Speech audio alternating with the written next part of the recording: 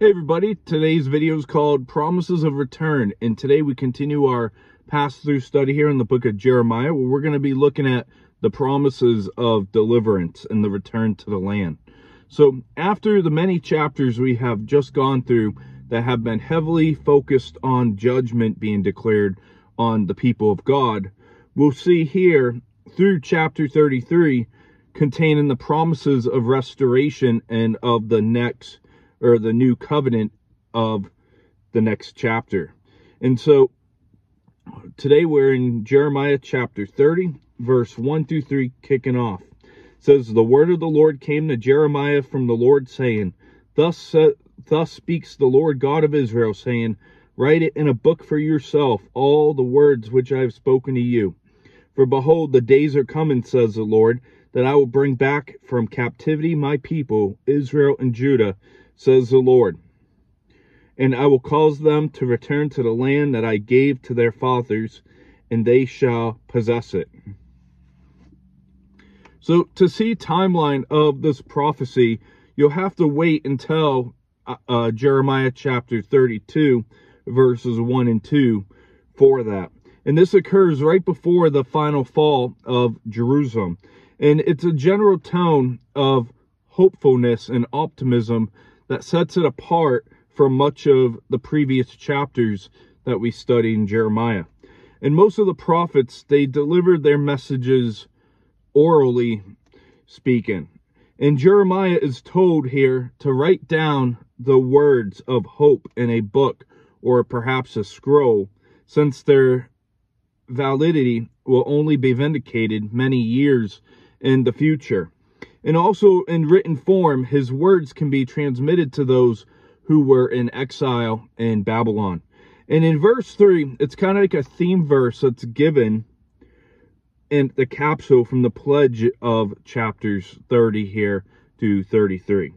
And God's restoration of the whole nation to the land has a view of the final regathering, never to be removed again, and not just a return in the time of Ezra and Nehemiah. And in verse 3, it's a summary of the prophecy given in the upcoming verses. And Jeremiah looked beyond his present day and near future to see the latter days. In verse 4 through 7, it says, "Now these are the words of the Lord spoke concerning Israel and Judah.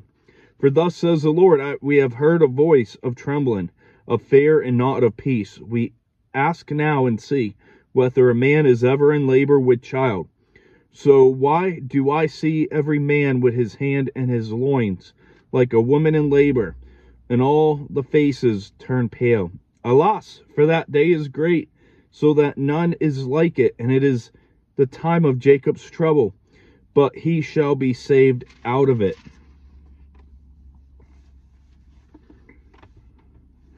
So the mention of both kingdoms is another hint of this written prophecy is speaking of something later and greater than the return from the Babylonian exile. And while 2 Chronicles chapter 11 verse 13 through 16 shows the kingdom of Judah did contain people from all the tribes, so these words don't demand a greater fulfillment, but they do suggest it. And in verse 5, Jeremiah poetically is describing the terror of the Jewish people under a great and comparable calamity. And that day in verse 7 is great. It's connected to the calamity that comes upon the earth in the very last days, that nothing else would be like it. And the time of Jacob's trouble seems beyond a catastrophe of the Babylonian invasions and exile. And God will work in and through a catastrophe to bring salvation to the Jews. And God will rescue and bring salvation and protect them. And in verse 6, the anguish of a childbirth is a picture of suffering under the Babylonian armies, as also seen early on in Jeremiah 4:31.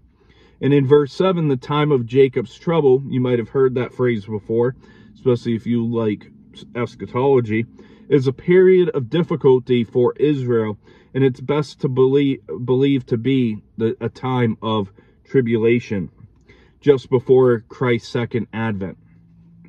And that's mentioned in Daniel chapter 12, verse 1, and described in greater detail through the Revelation book, chapters 6 through 19. And verse 8 and 9 says, "For it shall come to pass in that day, says the Lord of hosts, that I will break his yoke from your neck and will burst your bonds. Foreigners shall have no more enslaved them, but they shall serve the Lord their God, and David their king, whom I will raise up for them." So a false prophet previously used the symbol of the broken yoke to bring false hope in Jeremiah chapter 28, verses 2 through 4. And we see here that God states that the true promise that one day in a season of time of Jacob's trouble, that there will never again be a yoke upon the Jewish people. And foreigners shall no longer enslave them points to something greater than the return of the Babylonian captivity.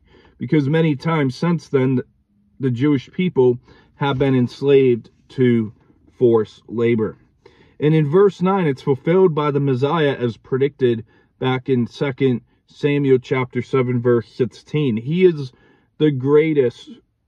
He is the great king often promised as Israel's hope, as seen by the prophets Isaiah 9:7, Ezekiel 37:24-25, Daniel 2:35, Daniel 2:45, Daniel 7, verse 13 and 14, and Daniel 7, verse 27.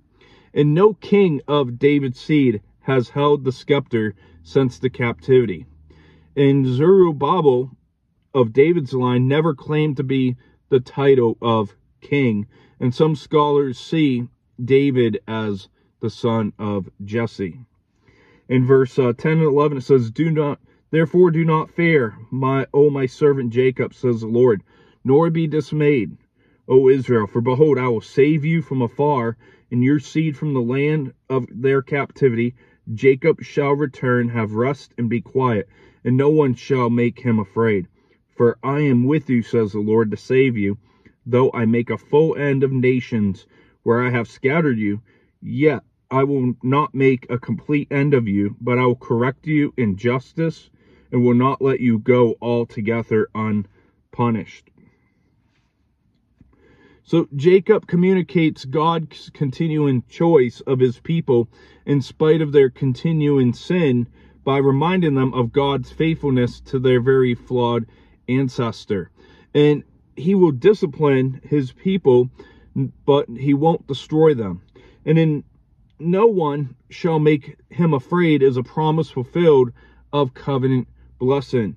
In verse 11, it shows that Israel will endure as a people until the Messiah's kingdom, as seen in Romans 11. And God reminded Israel that though they would indeed see the nations that afflicted them judged, God would also correct them, and God would not allow them to go altogether unpunished. In verse 12 through 15, "For thus says the Lord, your affliction is incurable, your wound is severe, there is no one to plead your cause. That you may bound up, you have no healing medicines. All your lovers have forgotten you, since they do not seek you.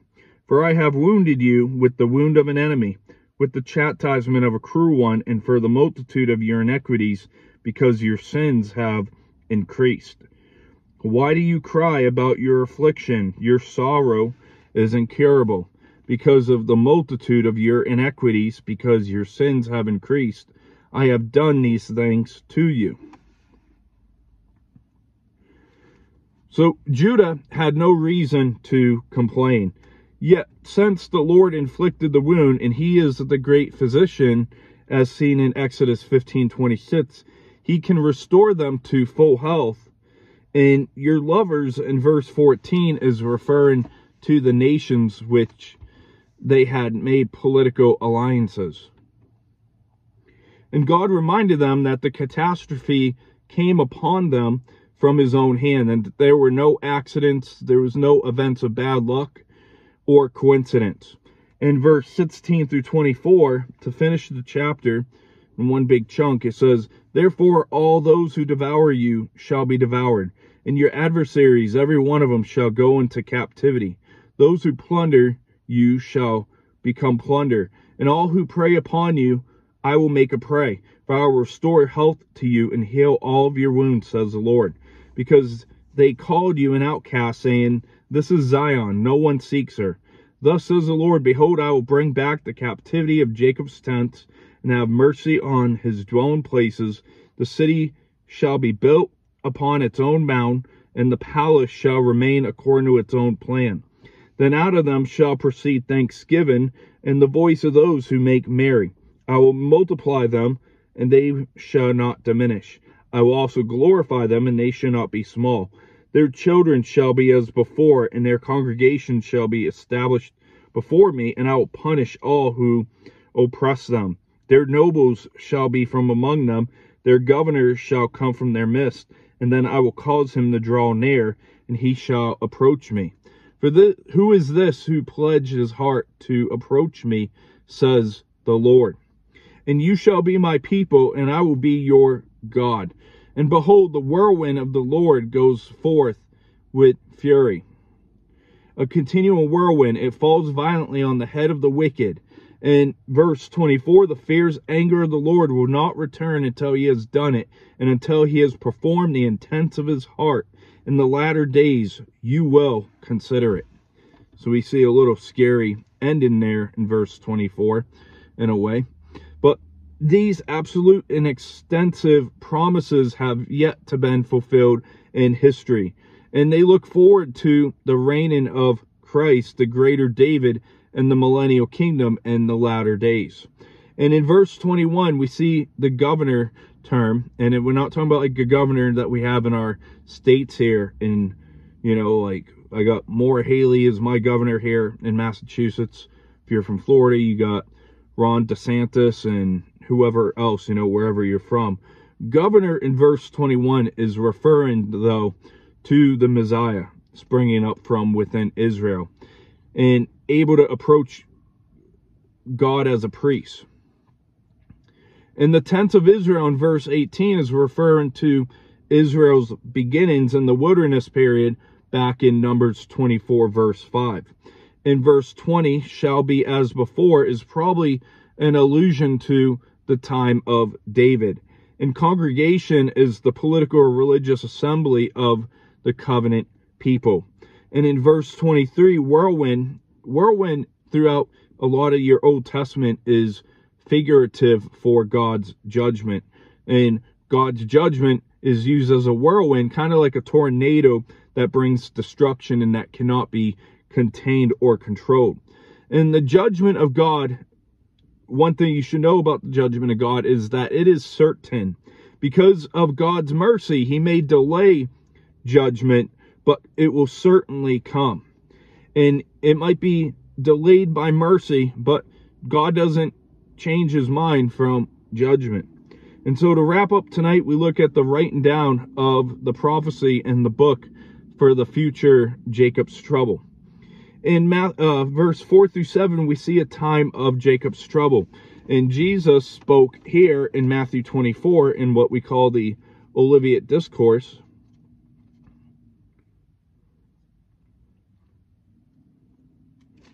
The Olivet Discourse. Matthew 24, verse 15 through 22. And it says here, therefore, when you see the abomination of desolation spoken by Daniel the prophet standing in the holy place, whoever reads, let him understand. And then let those who are in Judea flee to the mountains. Let him who is on the housetop not go down to take anything out of his house. And let him who is in the field not go back to get his clothes. But woe to those who are pregnant and those who are nursing babies in those days. And pray that your flight may not be in winter or on the Sabbath.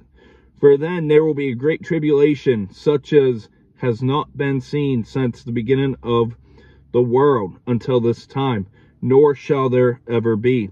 And unless those days were shortened, no flesh would be saved, but for the elect's sake, those days will be shortened.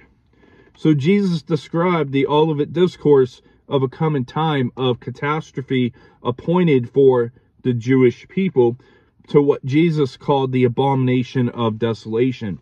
And then in the book of Revelation, chapter 6, verse 17,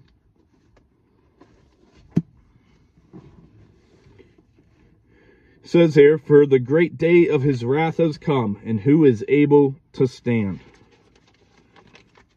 So the great day is connected to the calamity that comes upon the earth in the very last days. And a couple chapters later, in Revelation chapter 12, verse 1 through 6, says, "Now a great sign appeared in heaven, a woman clothed with the sun, with the moon under her feet, and on her head a garland of 12 stars.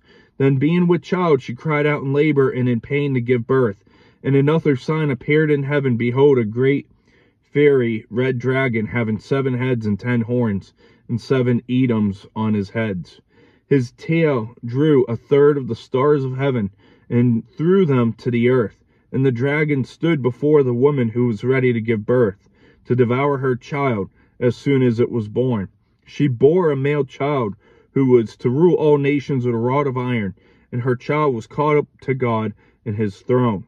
Then the woman fled into the wilderness, where she has a place prepared by God, that they should feed her there 1,260 days."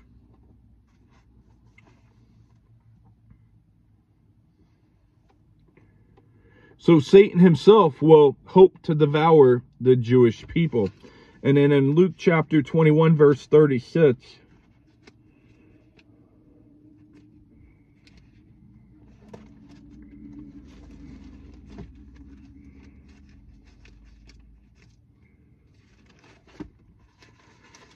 Luke 21, verse 36 says, "Watch therefore and pray always, that you may be counted worthy to escape all these things that will come to pass, and to stand before the Son of Man." So Jesus told us to pray to escape these things. And in Jeremiah 30, verse 8 and 9, it shows that there will be no more slaves. And I also wanted to check out Luke chapter 1, verse 32. This will be a popular chapter here coming up in the next couple weeks in many churches.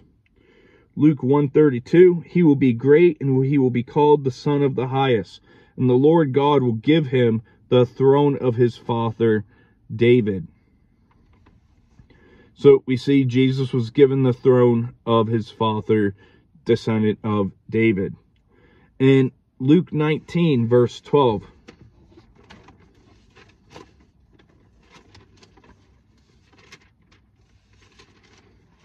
Luke 19, verse 12 through verse 19.